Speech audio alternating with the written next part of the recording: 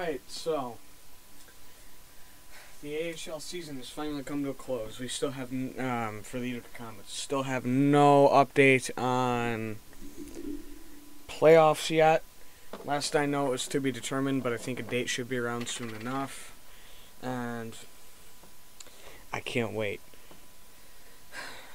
With that and with the season ending, you'll see we've already seen the call-ups from the ECHL affiliate of Adirondack, with guys like Grosso, Theo Chardis. So glad the Greek God's back, as we jokingly call him. What's his name? It's something like Rowley.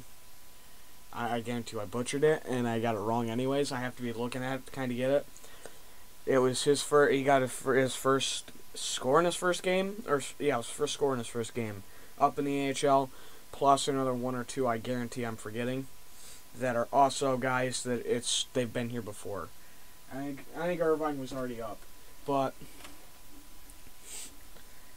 not only that, you saw the dropping down of Greer and Greer and Nico. Nico got a huge ovation coming back into the Odd for the final game against Rochester. It was crazy being in that atmosphere with Dawsey back. It was good. When they came out for warm-ups, it was an atmosphere. People were happy he was there, but they really showed it when he got called for being back in for starters, and man, that place went electric. And you wouldn't have think the kid's had a weird journey all season, but it's good that he's shown that he's got a bright future ahead of him, and who knows how much longer he'll be down, sadly. We've all become accustomed to how good him and Schmidt are, but not only that, you're probably going to see Nikita and Ahotuk, Nolan Foote. They'll both probably come back. You're probably also going to see Ball come back down. You'll probably see Zek come back down. It's very likely they come back by the start of playoffs, because then it's just like, all right, the team's bolstered, it's ready, and we'll see how it runs. Because it'll be interesting, because this team's done so much this season with guys constantly going up and down, and now it's going to be now you're going to have kind of everything. You're going to have all your big time guys, or all your big numbers guys, your Zetterlands, Greers, not Balls. As soon as I put Greer and Ball in the same category, I don't know why, just because we have the t-shirts for them. But like I said, Zets, your Greers, your Holtzes, your Daws. Since a lot of those guys are back and are rolling, DeLeo, since a lot of those guys are up and rolling and back on the same roster together, this is gonna be a tough team, because Dawes has been an anchor in net up in New Jersey for the most part, and he'll come back and he'll do the same thing he was doing here. And it didn't take very long for him to adjust against Rochester. And now you're gonna have a full rotation, plus the new acquisitions from college like Van Wy from Michigan. Sadly, he's from Michigan, I know. Couldn't have gotten somebody from anywhere else, but at least it's not somebody from USC or, where was the other place? Oh yeah, Ohio State. That one's bad too. But yeah, it's been a ride, and it's going to be exciting to see the playoffs, because I guarantee you that place will be basically sold out for most of the games, depending on who we get. If we get not Syracuse, I think it was Rochester was our big no, we don't want to play at all during the playoffs. I mean, Syracuse is too, but we probably won't see them. And it's just like, all right. I don't want to play Belleville either. I don't want to play them at all, because they've been our kryptonite at times. I just want to play somebody we're used to playing that we can just knock out of the park. That's all we need. But it'll be interesting to see how it slots with the guys that came up. You're probably not gonna see much of from the ECHL. You probably won't see much of Irvine. Petty McGrath, as much as I hate to say it, is usually a scratch. although he did have some injury problems, I think you'll still see him scratched because I think he'll be a fringe scratch guy going through the playoffs, depending on who you play. Van Wy, depending on if they fit him in the fourth line or whatever, or how they fit him in, he could not play. I don't know. I don't know how they see him yet. You'll still see your line combinations of guys like Holtz and DeLeo. You'll still see stuff like that. That'll be normal. It'll be interesting to see how the defense pairs up having everybody. But seeing as how they've done it already, you'll probably see Grollo will be scratched, and they'll kind of go from there. And whoever's the odd man out's the odd man out. And it sucks because Ball was rolling with Grollo for a while, and that kind of became the guy he ran with. But now you're going to see him with probably, who was it he was with? I think it was a Hotuk he was with. That's not a bad line right there for defense. And I think that'll be a thing where they just shift constantly depending on who they're playing, of who plays where, and just kind of how it fits against who they're playing. Forwards will be a lot of the same thing, except some will be more concrete.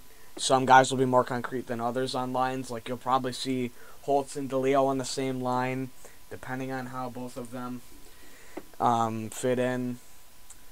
You might see a Foot and Greer line, or a Foot and Graham Clark line. I don't know. But I mean, I think Schmeltz might see some time with Holtzy. But again, I have no idea. That's a come playoffs thing. But with that, I think Mittens is down. I think he is going down at least, or something. That, or he's just on the roster or whatever. He's not. You're not gonna see him unless somebody goes down.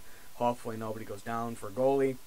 But this playoffs is gonna be very interesting because there's so many combinations they can use of so many different guys, and it all depends on who they're playing, and it can get very interesting.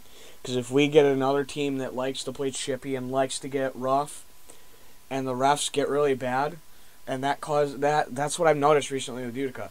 When the refs get bad, Utica gets kind of tough and aggressive, and I like it. That's how it was last night, or not last night. That's how it was last game against Rochester. That's how it was against Syracuse a couple games before. It was one of those things where the refs were bad, and Utica got chippy. Now, Syracuse, it's usually chippy. Usually Syracuse is the first one to step up and start getting chippy, and Utica will respond, at least from what I see. But Rochester, it was more we stepped in first and started kind of getting aggressive, and then it kind of went from there.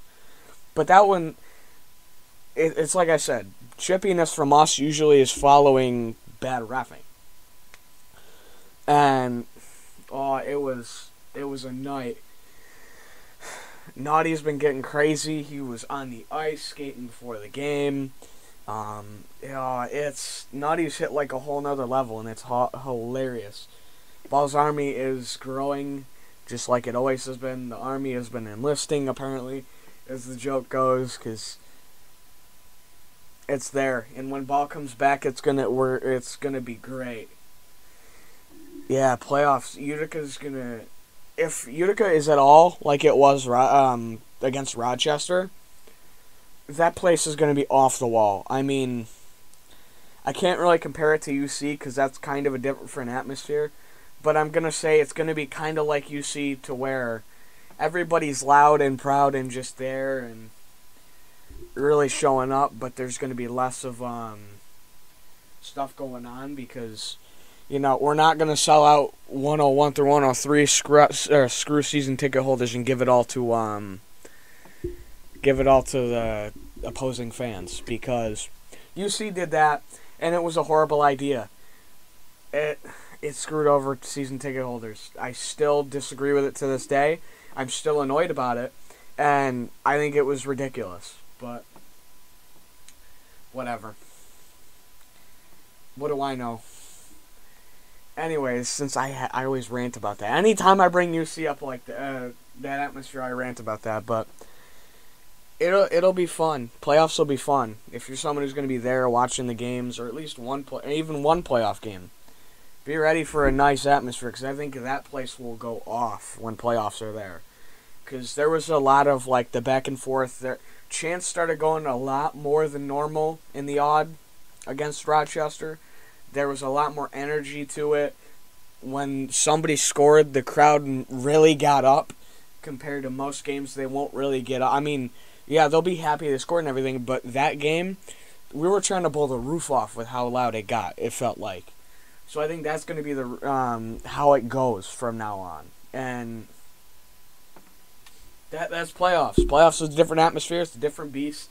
Anything can happen. This Utica team can come out flat-footed and get hit early, or they can come out the gates flying, knock some teeth out, and really take some bite out of whoever they're playing. But you never know. And that's playoffs. But we'll see. I'm excited. I'm excited to see the guys come back. I'm excited for Ball to come back into town. I'm excited for Zetterlund to come back into town.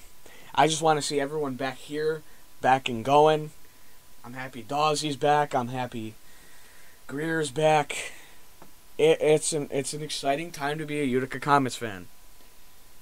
It definitely is. And if you're a Utica Comets fan, whether you're going to the games, whether you're watching them, listening to them, whatever, have fun. Have fun listening to those games. I know it's gonna be electric when playoffs come. So hopefully Rochester, hopefully Utica does good. To all AHL fans and everybody watching, good luck. Good luck to your team. May the best man win. Hopefully it's Utica, and we'll see. Utica, they say it's our year. Let's see if we can actually be our year.